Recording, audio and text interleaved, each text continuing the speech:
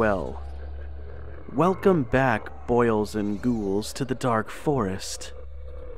I hope you brought your flashlights with you along with some snacks. Stay close to the fire for safety, and let's get spooky.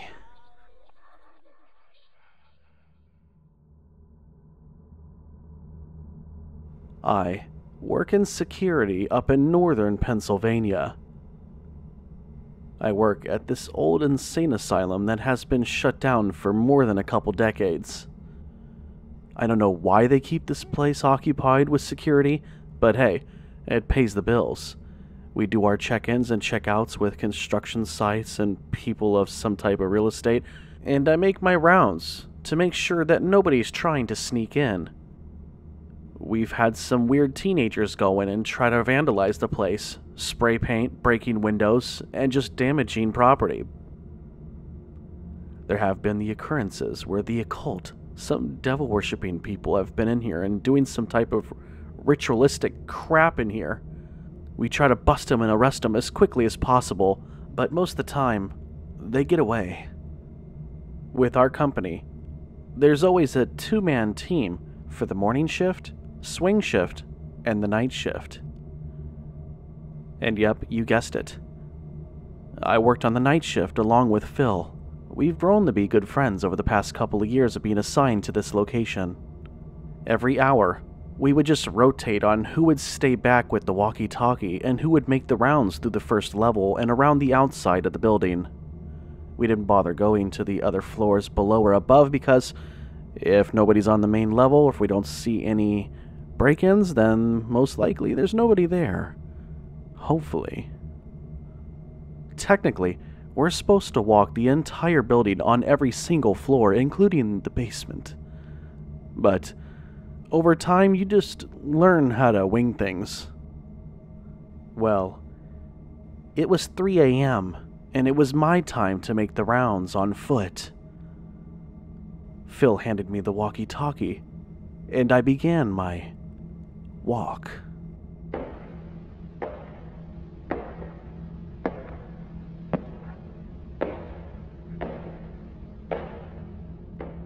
I was walking around on the first level, just minding my business, just looking around casually with my flashlight, checking inside the rooms from my left, then on my right, casually making sure that all the rooms are still and completely empty. Hey, down here. I stopped in my tracks and just looked around. Hello? Who's here?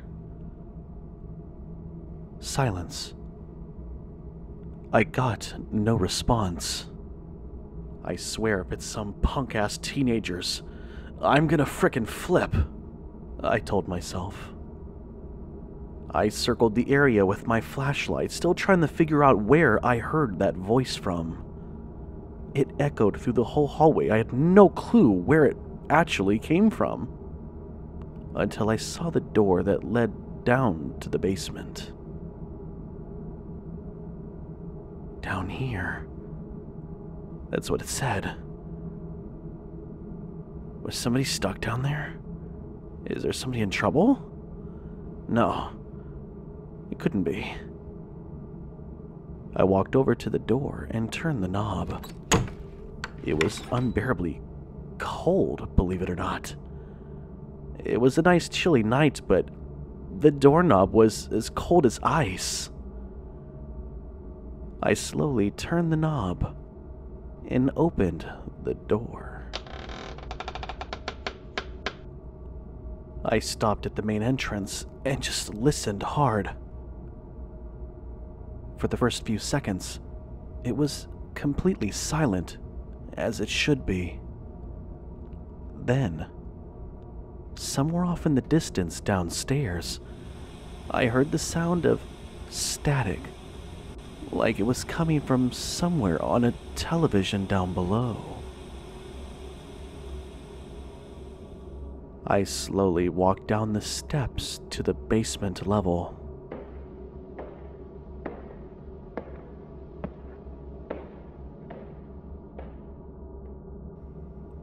As soon as I reached the ground level in the basement, there was only one option for me to go.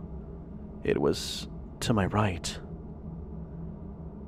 As I made that right-hand turn, I started walking down the hallway, and I swear I could see some type of illumination down the ways on the right-hand side.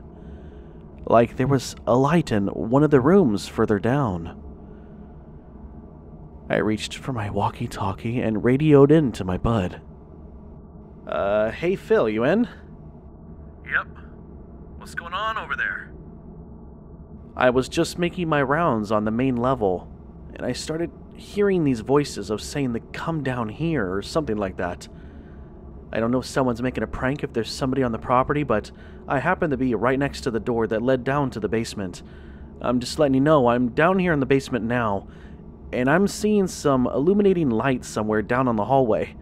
I don't know if there's any power still left on in this building. I thought everything was shut off, but I'm gonna go check it out, and I'll let you know what I find.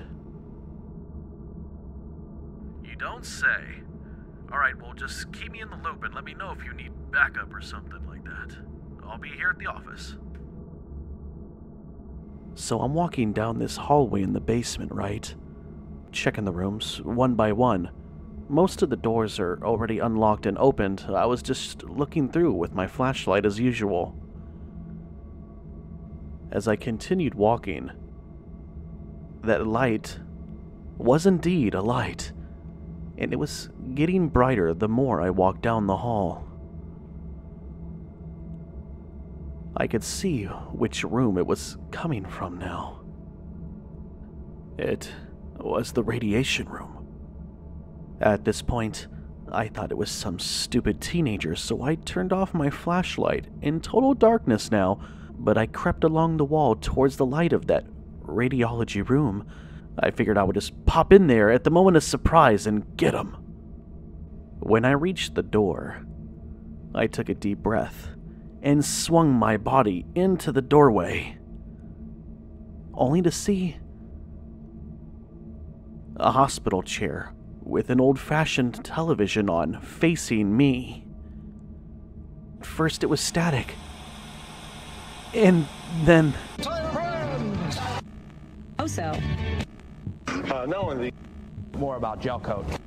When the fourth round would... Don't you call in the...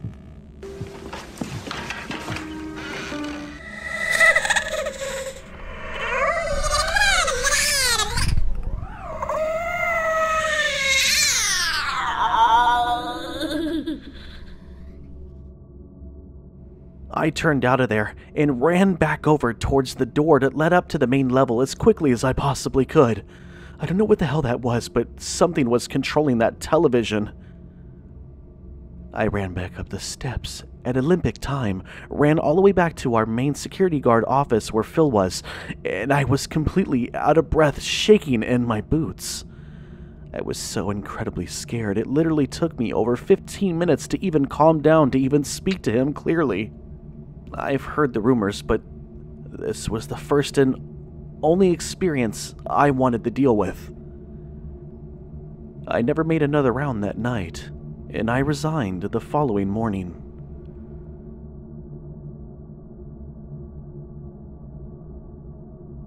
I'm a retired janitor over in San Diego, California at the VA hospital down by La Jolla. I can't tell you how many times that I saw shadows around corners late at night, or the time I heard the voices coming from the air conditioning vent system on the 3rd floor. I've never been physically assaulted. Everything's just been noises and flickering lights and cold spots in certain rooms that I happen to be cleaning in. I've been working at this hospital since the late 70s. Even though its opening was in 1969, I feel like I've been there ever since it's been there. I know every corner, every exit, every single floor. I know that there's a lot of life, but also a lot of death when it comes to any hospital. And with death, that brings superstition, skeptics, and the paranormal. Whether you believe in it or not, it's there. Late at night, I would be mopping hallways and casually seeing some empty wheelchair down the hallway, moving along on its wheels all by itself. As soon as I would glance at it, it would come to a halt. Now, mind you, this wasn't an everyday occurrence, but I've seen my fair share over the past 15 years. I've been retired for quite some time, but I wanted to express my individual sightings per se, and just to get it off my chest, hoping that somebody out there would believe me.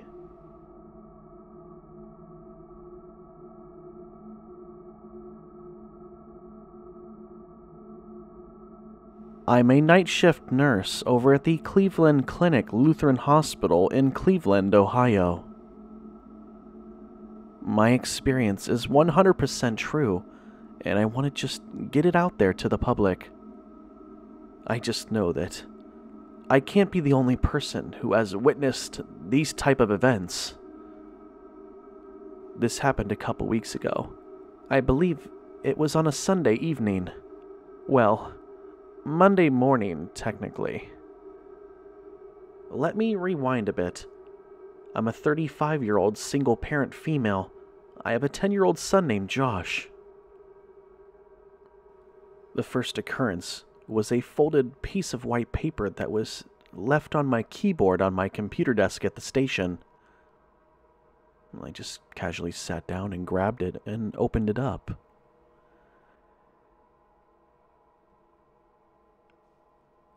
Inside this little folded paper were 2 words. I'm sorry. That was it. There was nothing else written on the paper. I asked the other nurses if somebody was just messing with me or if it was dropped off by somebody, but nobody said they saw anyone go by my computer desk. So I just threw it away. I finished typing up my report that I was starting on. About 20 or so minutes later, I started to make my rounds, as I usually do. The phone rings at the nurse's station. One of my colleagues answers the phone. I pay it no mind. I'm just giving some medication to one of our patients. My colleague leans over the counter to me. Sarah, it's for you. For me? At this hour? Who is it? I didn't ask. Just put him on hold. I'll be right there. I finish up what I'm doing with my patient, and I walk back over to the nurse's station. I grab the phone from my coworker and place it against my ear. This is Sarah. Silence. Then I hear a distinct voice. I'm so sorry. I'm so sorry, Sarah.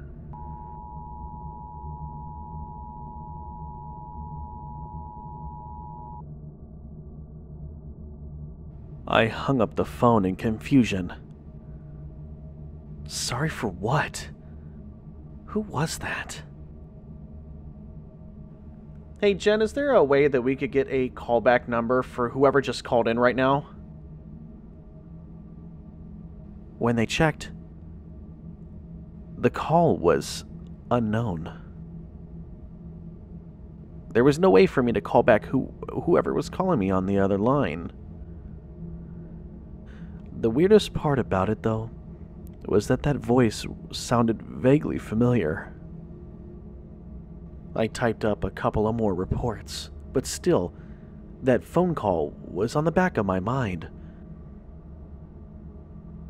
I finished wrapping everything up on the computer at the moment, and I went to go have a cigarette break. I know, go figure. A nurse smoking, right? I should know better, but hell, it's been a habit I've had for about 20 years.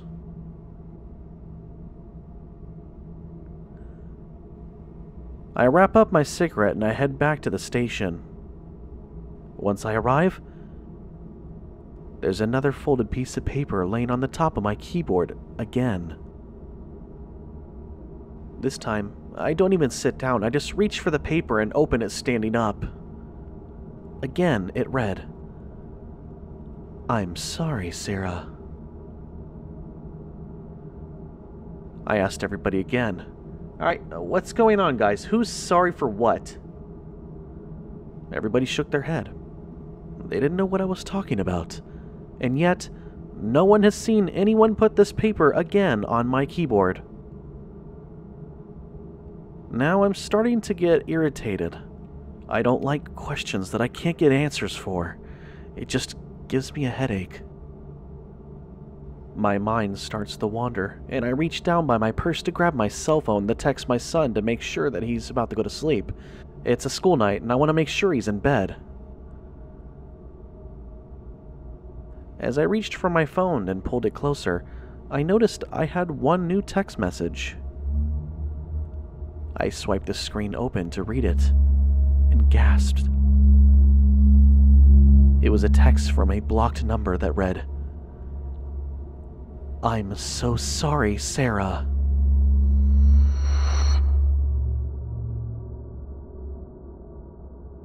Now, I'm starting to get totally creeped out.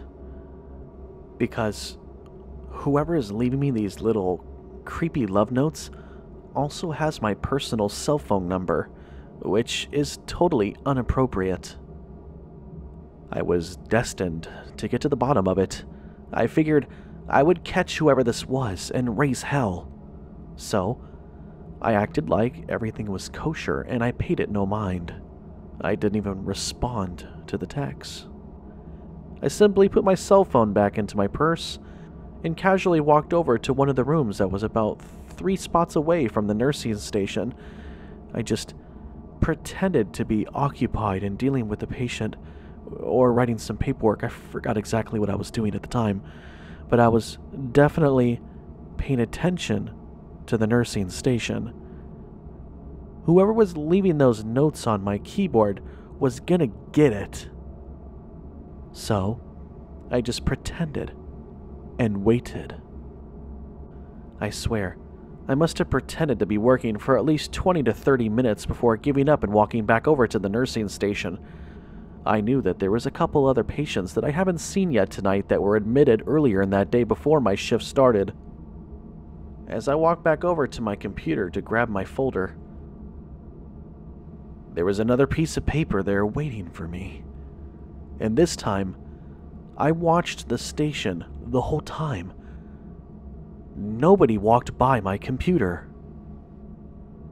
I grabbed it and opened it up, not knowing how in the world that even got there when there was nobody around. This time, it read, "Please, forgive me." God, so weird. Forgive who for what? I said to myself. I shook my head and again crumpled it up into the trash can. I was approaching the new patient that was admitted right before my shift started. That's when I heard the noise coming from inside the room.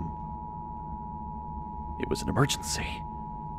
I rushed inside to a familiar-looking face. Tanya. I didn't even know she was here. She was dead. And at the small little roller table to her left, there was a small white pad of paper there with a pencil. Her eyes were open and lifeless, and yet I could see a tear running down the right side of her cheek.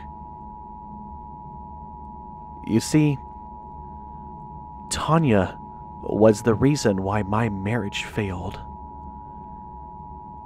She was my ex-best friend, whom my husband was having an affair with. I haven't seen her in years.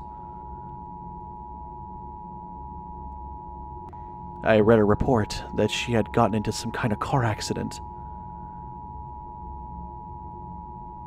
Yes. I forgive you.